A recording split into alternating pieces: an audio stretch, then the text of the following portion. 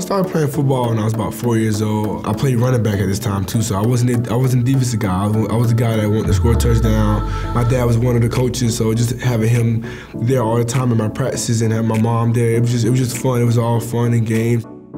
My first visit to Notre Dame was over the summer, and the visit was awesome. I mean, when I first stepped in the building, I knew it was a special place. I never met a group of people that cared so much about someone they never knew, and I knew that once I felt that feeling that this had to be this place for me. Having the opportunity to come to a prestigious school like this, it was an opportunity that me and my family knew we couldn't pass up on.